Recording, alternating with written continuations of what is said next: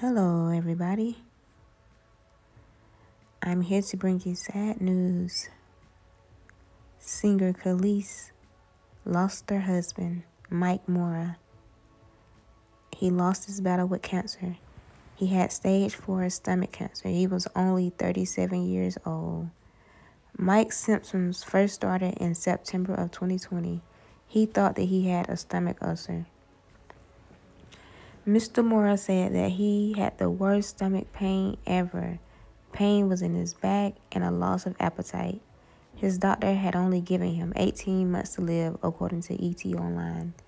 He was a photographer and he leaves behind 2 children by Kelis, sending prayers to his family.